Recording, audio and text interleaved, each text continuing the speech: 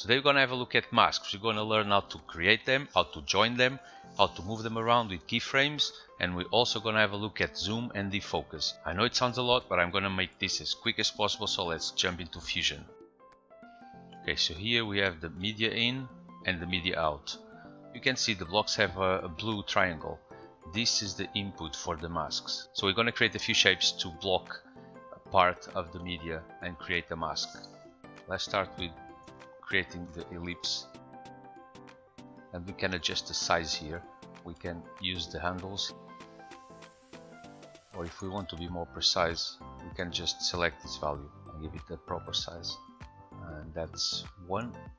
If you've seen the thumbnail, which I'm sure you did, otherwise you wouldn't be here, we need to create another ellipse, and as you can see, it goes to the blue triangle. So we now have one mask and another mask. Okay, let's see the first mask there and the second mask there.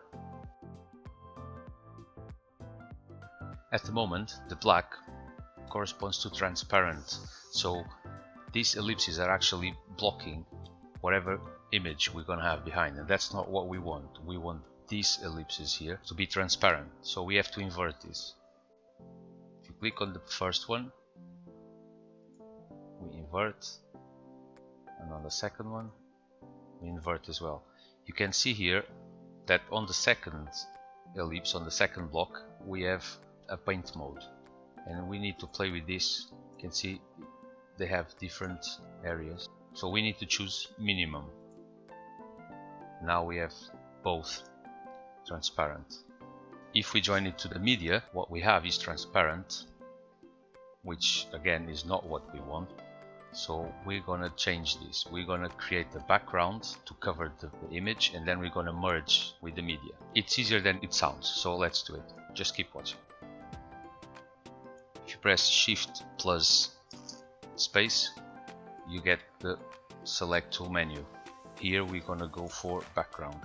If you couldn't see it here, you could just type background or BG and it will come up.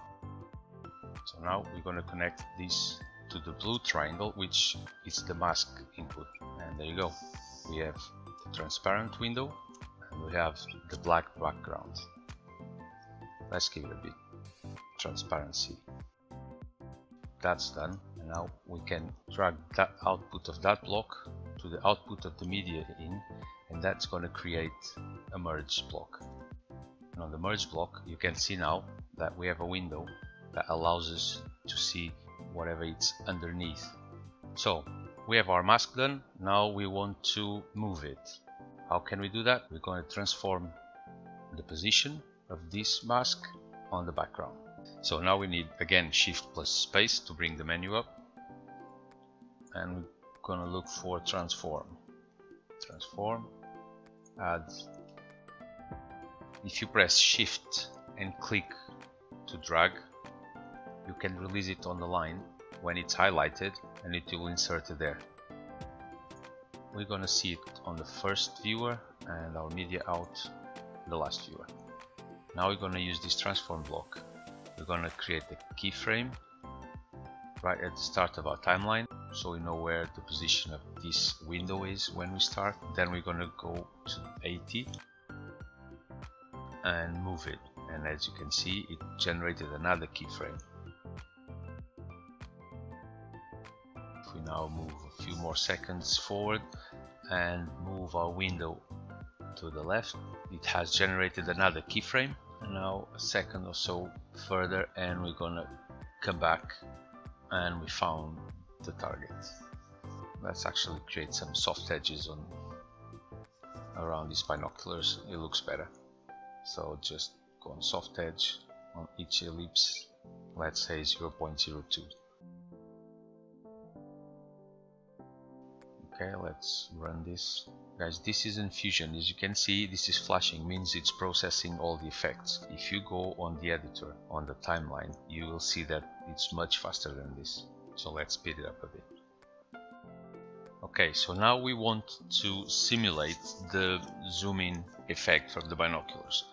What we need is a transform block between our media in and our merge, because what we're going to zoom in is the original footage, not the mask or the background.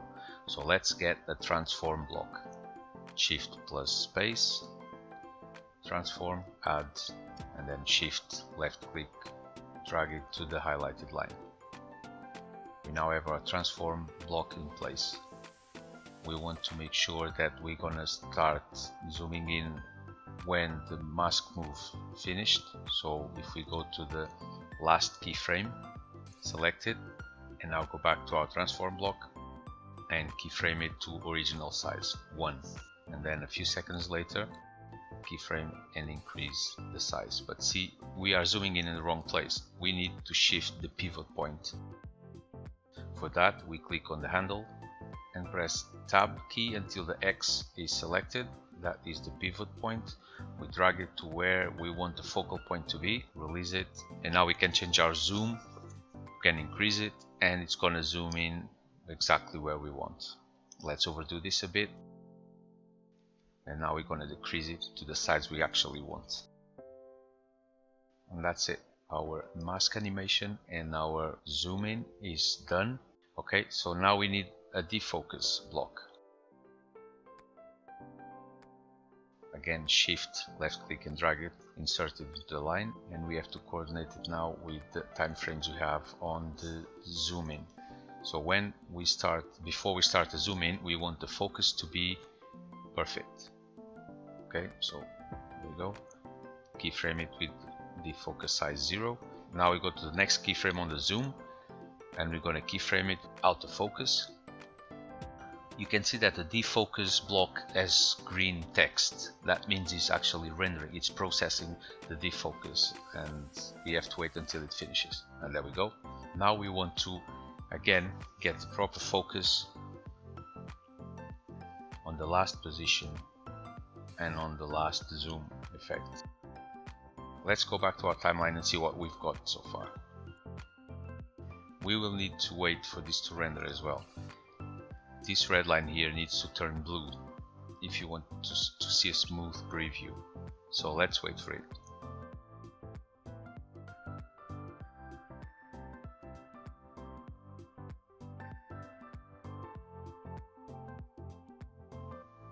Okay, I think we need to make some adjustments here.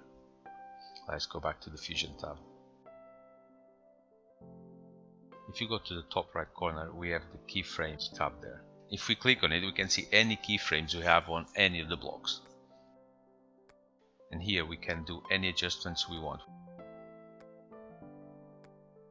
If we double click, it will expand, and you can see that we have keyframes for size. If you click on size, you can adjust all the keyframes at the same time on that block if you want. The same with the defocus. Double click, select defocus size, then you can move them all together. Let's line them up, and let's try now again on our timeline on the editor, but again we're gonna have to wait for it to render. It's all rendered, so let's play it. If you like this video, please give it a thumbs up and subscribe, and if you have any questions or suggestions for the next videos, just please leave them on the comment section below, and I will try to address them all as soon as possible. Have fun, guys.